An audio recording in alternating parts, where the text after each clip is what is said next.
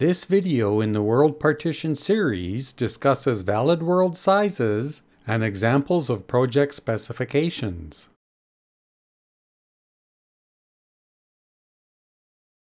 In order to prevent height map padding and stretching on the terrain, it is imperative that you use a valid world partition height map size. Depending on your world design, this stretching on the edges may be visible within the game or visualization, depending on the camera placement.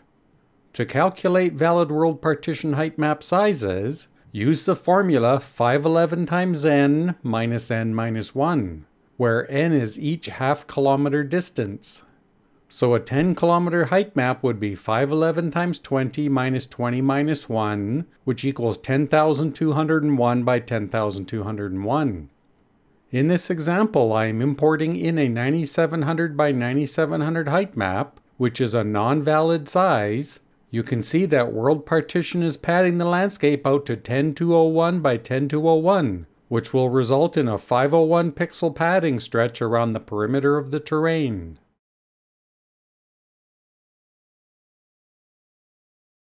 UE5 Landscape Mode can import single height maps in PNG format, up to and beyond 32,768 in size, so there's no need to use tiles anymore for most large worlds.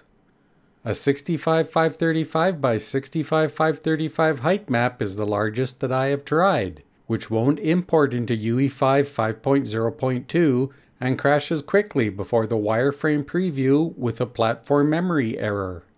I also tried a number of additional smaller sizes to determine the upper limit, including 56,101 and 45,901, and they also crashed the editor before the wireframe preview with a platform memory error. A 40801 by 40801 height map imports to the wireframe preview without crashing, but fails with a GPU memory exhausted error before finishing import. So a computer with more than 128 GB plus 24 GB of memory would be required.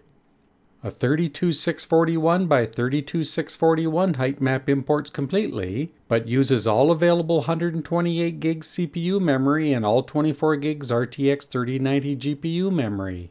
So the largest viable world will typically be 32 km by 32 km with a high-end computer.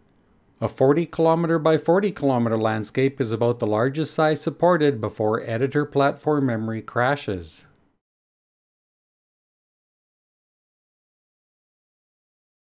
Unreal Engine 5 World Partition has effectively the same maximum world size limits as what World Composition has, simply because the size of the height map data, the size of the project data, and the amount of memory required to import and manage cells is still effectively the same. One major difference between World Composition and World Partition is that World Composition you can load tiles in batches. However, this is a lot of extra work with little overall benefit. With my tests, World Partition actually required more memory than World Composition for importing height maps and loading all cells.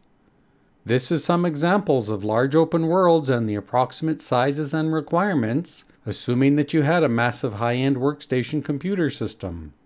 Note that depending on your specific world design, the size of the computer page file, the amount of dedicated GPU memory, and other factors, your results may vary.